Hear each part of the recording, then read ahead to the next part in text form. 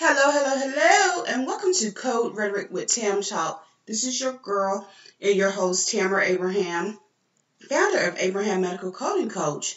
So on today's episode of Code Rhetoric with Tam Talk, I would like to share some tips and strategies for landing your coding gig. So, as a coach, as well as a mentor and coding instructor, I often get the question on how can I land my first coding gig, or how can I just break out into a coding role as a coder. So I decided to share some tips, strategies, and probably personal tips of mine with you all. And again, I will be sharing my perspective from someone who's done some hiring, as well as someone who, as a coder, as an employee. So we look at it as the hirer and the hiree. So there's possibly like four strategies that I would like to share with you all, and they kind of intertwine with each role or each perspective, and so it depends on the individual and how they apply these tips. So I'm going to speak on the perspective of someone, the hirer, the manager, the leader, coding leadership, the interviewer, what I look for as a leader for someone to be a potential coding employee. So the first thing that I look for is professionalism. Professionalism in their punctuality for the interview. Did they show up on time? Were they late? Did they show up early? I look for their appearance. Although with coding, especially now that we're remote, I guess the appearance, your dress code. But for those who are still in the office setting, you need to make sure you have a professional dress code. You don't have to dress like in business attire, but you do want to be professional. You know, your clothes are iron, or are neat, and your hair, as well as your just your overall appearance needs to be professional. And then I also look for experience.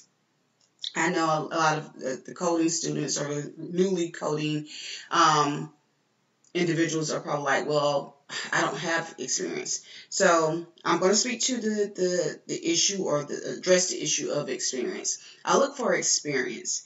And the reason why I say I look for experience, because depending on the coding role that an individual is applying for, you want to make sure that applicant has the right amount of experience. Not that a new coder can't be trained, or as well as an old coder can be trained, but you want to make sure they have some form of experience. One of the things that I've noticed as a hiring individual, a hiring manager, when I review applications as well as resumes, I noticed there's been some fluffing of experience or skill set. There's also been some copying and pasting of job descriptions from other employers into the resume. And I, truth be told, as a manager, not just me, but there are other leaders out there as well, we are able to determine or tell from just looking at your resume whether or not you have padded, or you're padding your resume to make up or I would say justify your lack of experience in the coding world. And you don't have to do that. So for those who are new to coding and you're trying to determine how can I, come with some experience or justify that I have experience, or I'm capable of performing the job duties, one thing that I share with my coding students is to take a look at your scores, like if you took training or you took a course and you were graded, look at those areas where you scored the highest. And then when you took the certification exam, look at those scores as well, and see which areas or which specialties where you scored the highest. And that could be your experience in a sense. You can speak to those high grade marks in your interview. Say, for example, you may not have done well in the evaluation and management component or service of section, of the exam, but you may have scored very well or very high in, say, cardiology. So you can speak to your high marks or your high grades in the cardiology specialty and say, hey, I did very well in this particular section, so I think I have a really good grasp on coding cardiology. And so I would recommend just speaking to your high marks in your course training as well as your high marks that you received on your exam, your certification exam. So again, professionalism, just making sure you're punctual, have excellent oral and written communication skills, make sure you have time management skills, and making sure, again, if your job is in the office or if you're going to be interviewing personally face to face, I would recommend that you dress professionally and also with that experience. And also keep in mind, as a coder, we all have to start somewhere. Whether you're observing a seasoned coder or a subject matter expert in the coding arena, do realize that we all had to start somewhere. We all had to start in the beginning, and we worked our way up. And to be honest, and I know a lot of individuals pursue coding because of the remote work arrangement. Keep in mind that coding wasn't always remote. It wasn't always remote. I can recall a time where I had to somewhat plead with my business office director to work in the afternoon because my kids' school, it was the beginning of the school year, and their busing system wasn't quite where it needed to be, so parents had to come pick their children up from school. So I would work in the office in the morning, and then I would go pick up my children from school, and then work the rest of my shift from home. And so, and again, I had to really just like write a pitch to my director justifying why it would be beneficial for me as a coder to work remote. And so again, coding wasn't always remote. So this is fairly new. But like I said, but other than that, we all started in the office setting. And so I always recommend to a new coder, if possible, to always start in the office setting. And the reason for that is you want to make sure you, one, you're going to be able to network with other coders, seasoned or new coders as well. You'll be able to learn. You'll be able to interact with the providers. You'll be able to learn some other things, things that you did not pick up in your course or your training, and you'll be able to learn other specialties or subspecialties. For example, I always recommend that a coder start off maybe like in primary care or internal medicine, because you get a touch of some of those subspecialties like the ologies. I call them the ologies, like cardiology, gastroenterology.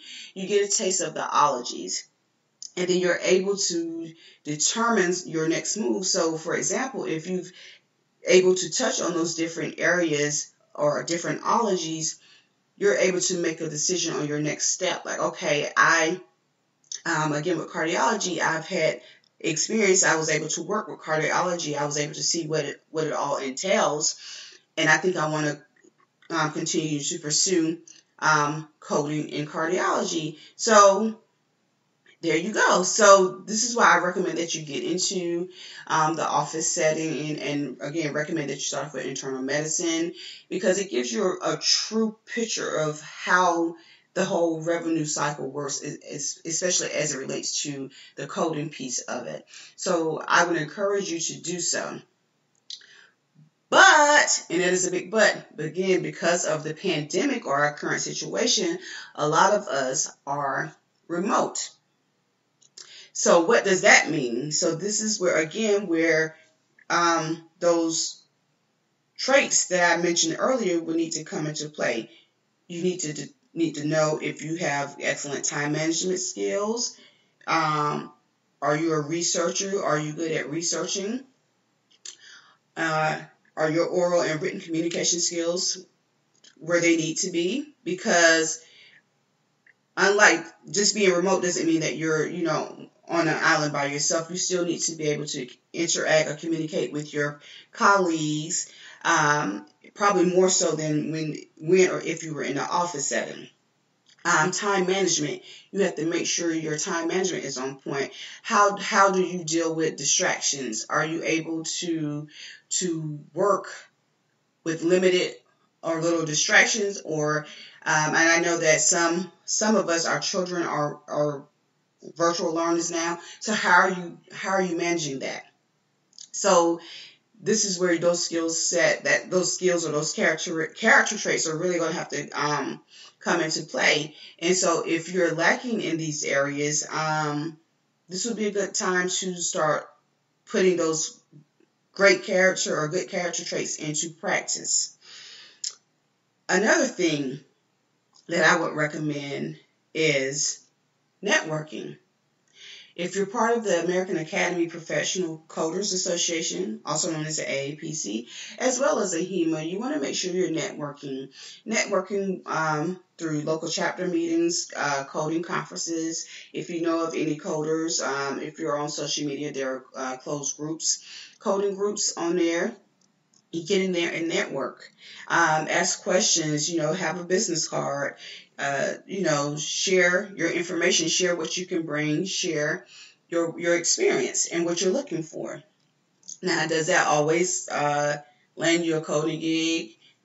50, you say 50% chance of meeting your potential or future boss. So again, I would recommend doing so.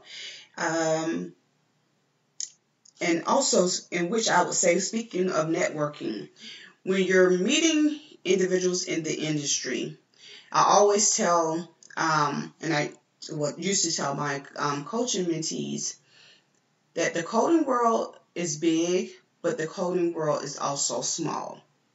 And I'll repeat that. The coding world is big, but the coding world is also small, because you may have worked with someone or you knew someone in the coding industry over on, I'm going to say, on the south side, and then you meet someone or another coding expert on the north side, and you may never know that those two individuals know each other, the south side individual as well as the north side individual. So it's very important that whether you had a bad experience with one coding individual or coding manager or colleague, that you do not take that negative information, or you do not share that negative information or your perspective of that individual with another coding expert. Again, because you don't know who they are and you don't know if they know each other. So I encourage that, not to do that, excuse me. So that is my perspective from a hiring manager's view. And now I'm going to flip to that of a coder or an employee's view. And pretty much the things are the same. The same strategies that I shared about being professional, having work experience, and then starting somewhere. It's the same thing. The only difference is the hirer or the coding leadership has the pen to make the decision, whereas the coder does not. Well, you do have the decision. You may be offered the position and you may feel that you're not a good fit, and it's okay to say I'm going to pass. However, but getting back to the strategies and tips, those are the same.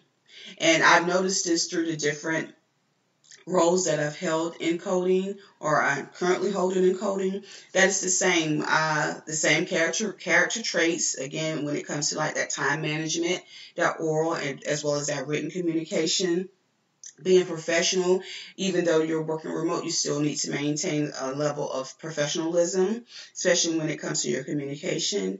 And then also that experience, just making sure you have experience and your skill set, or be truthful in your experience and skill set. Do not fabricate, do not lie about your skill set, because here's the thing, and I failed to mention this before, every coding opportunity that you apply for, you will be completing a coding assessment. And you may say, well, I have my certification. Why do I need to take another coding test or coding assessment? Here's why. Because contrary to what we may believe, there are some individuals who will have someone else take their test for them. Let me repeat that. There are individuals out there who will have another individual take their test for them. So we need to make sure as a hiring manager that you are able to do the job or perform the skills that you stated or you have listed on your resume or application. So I know that there's different ways that coding assessments are administered. Some are administered via email, and the coder or coding applicant has a certain time frame in which to get it completed. Another method is face-to-face. I've done them in all capacities. Online, timed, face-to-face, during a face-to-face interview session, and then again, when I had the time frame, like 48 hours to complete.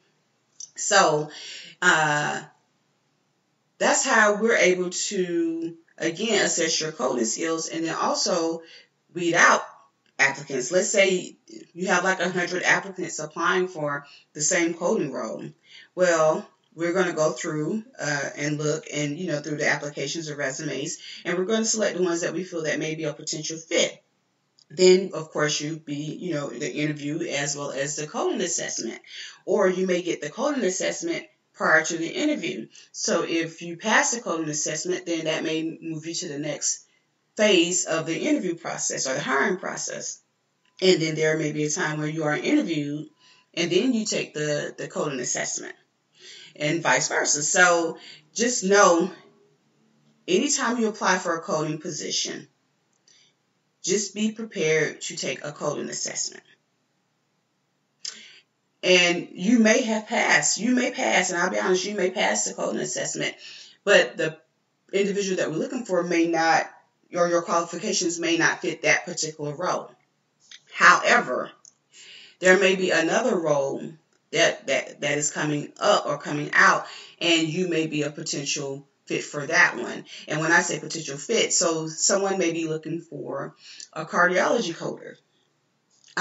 Yes, you're credentialed and you passed the test, but you may not have enough experience in cardiology.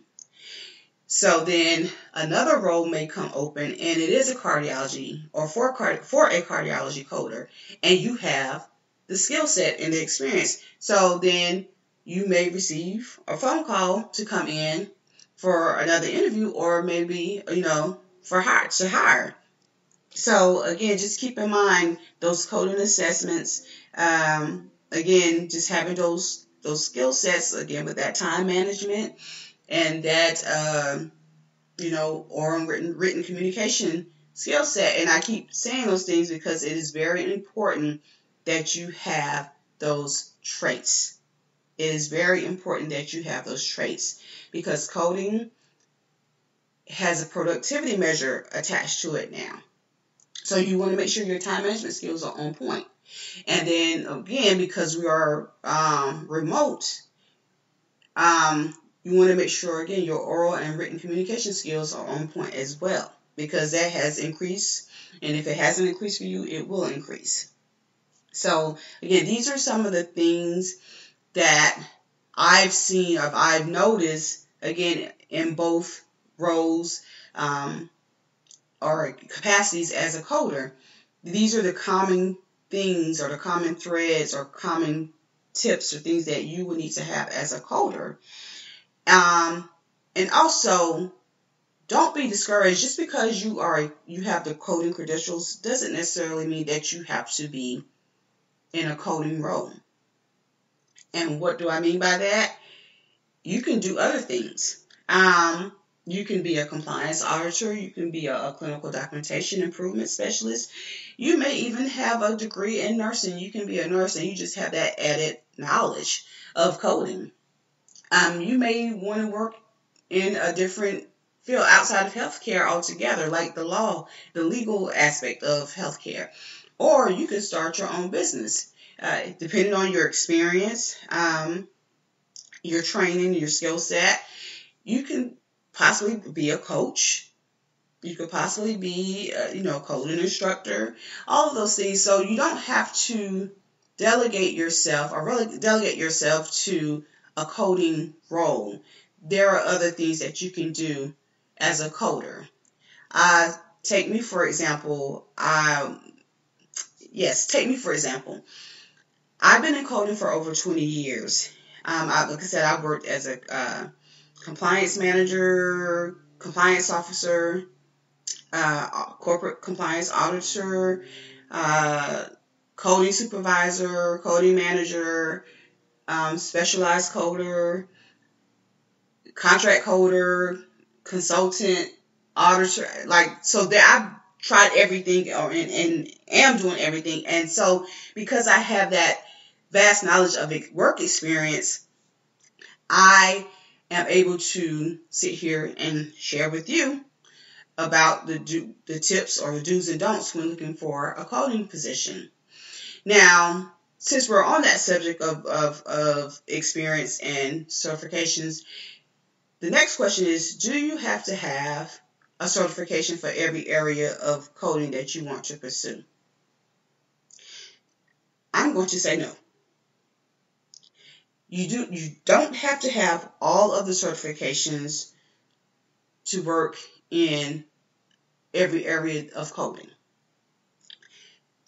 Why do I say that? Because I've worked in many areas of coding and I don't have the certification to do so. Now, that doesn't mean you just go and apply for a coding job and you don't have a certification, period. You have to have a certification, such as you have to have the CPC, or I would say with AHIMA, the CCS, you have to have the base certification or the main certification.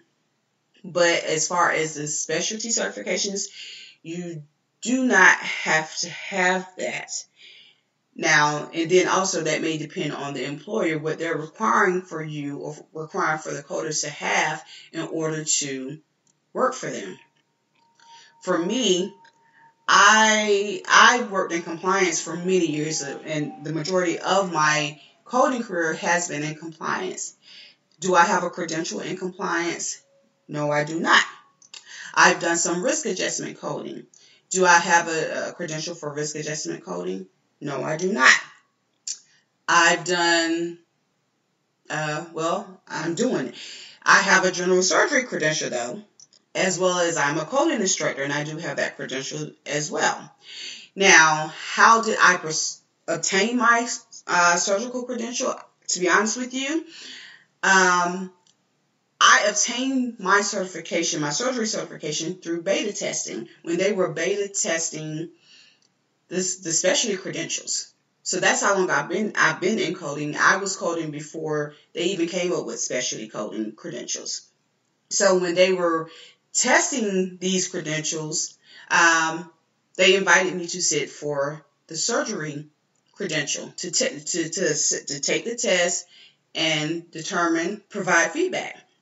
So when I sat for the test, I went to the conference and I sat for the test and I passed. And so because I passed, they granted me the credential of the general surgery coder. So, and then of course, with the instructor, that was something I wanted to do, or I felt like I needed to have, because I had been tutoring individuals, I had been mentoring individuals, I had been training individuals long before I had the instructor's credential through AAPC. So I felt like, okay, I'll go ahead and get that just to solidify what I'm doing. But did I need that? No, I did not need that. But again, I'm glad I got it, because it solidifies what I'm doing. I wouldn't be on here sharing with you this information and being able to have a course for individuals to prep for the certification exam. So it is important, I guess, to get a certification, but I guess in my case, is not required. And so I'm able to get coding roles, coding positions. One, like I said, I've been in coding for many years, And secondly, I have a vast amount of work experience as well.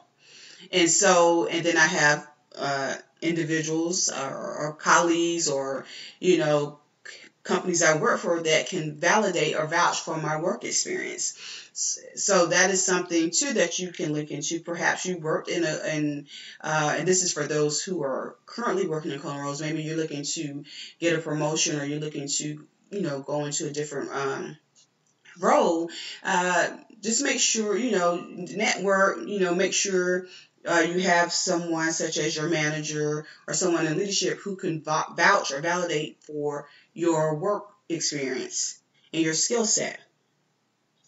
So again, the takeaways are just making sure you reflect professionalism in your work, making sure you have the skill set or the work experience to complete the task or the role that you're applying for, networking, and remember to have the main certification, but you don't need all of the certifications.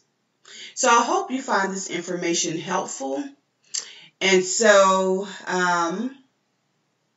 as we proceed, if we have any additional information or if I have any additional information to share with you that can help you get to your next level in coding, I will be sharing this on the podcast. And also visit our website and our blog as I share information and tips on that site as well. And that is at www.abrahammedicalcodingcoachllc.com.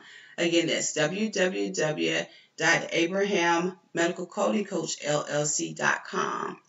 And so until next time, you all have a great week.